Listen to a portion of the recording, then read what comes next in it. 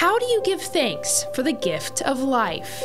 You can't put a price on it, I know that. Though his weeks now consist of traveling more than 200 miles round trip for doctor visits at UT Southwestern Medical Center, transplant comes with travel. This 70-year-old Stephenville resident is filled with gratitude because less than a year ago, it was only a matter of time before his heart would give out. Well, I knew I wasn't breathing good and everything, but I knew it was going to happen. I didn't know how soon, but it did happen.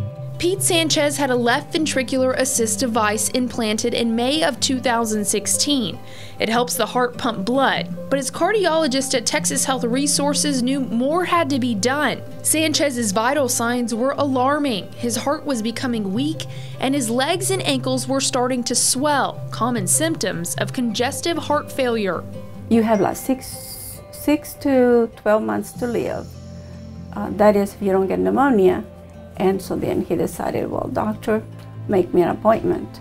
And that's how he landed at UT Southwestern, where the nationally recognized heart transplant team treats some of the most complex cases of heart failure. They knew they had to act, and fast. This LVAD allowed him to bridge the gap while he was waiting for a heart transplant safely. Finally one night, about 9:30, the phone rang and they said they had a heart for him, and I just jumped up for joy.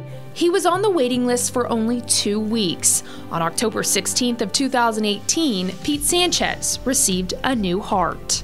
Often patients who have end organ failure of one type may have an additional organ that's failed as well, and so they require what we call dual organ transplants. Dr. Parsia Vagafi was the second transplant surgeon to operate on Sanchez in a matter of 48 hours. On top of his failing heart, his kidneys were also giving out. They're challenging patients because you're managing multiple organs that have failed. It's one of the benefits of UT Southwestern, where we have expertise kind of across the board for all the various organ systems. It benefits the patient when we're making these complex decisions as a collaborative team because we can offer a personalized approach. I want to give thanks to the donor and then the good Lord for giving me another chance. April is National Donate Life Month, and so yeah, we're very big supporters of getting the message out there to sign up to be an organ donor. Sanchez, who is still receiving recovery care from the transplant and cardiac team at UT Southwestern, credits his wife of 48 years and children for their endless support. But there's one tiny cheerleader, his only great-granddaughter Leah, giving him the greatest motivation. She said, "Papa, are you exercising?" I said, "Yes, I am. If you don't exercise, you're going to be living in Dallas forever."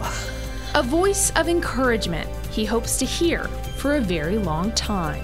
I got 70 years out of the first heart, and I have to go into 100, so I can get another 30 out of this one here.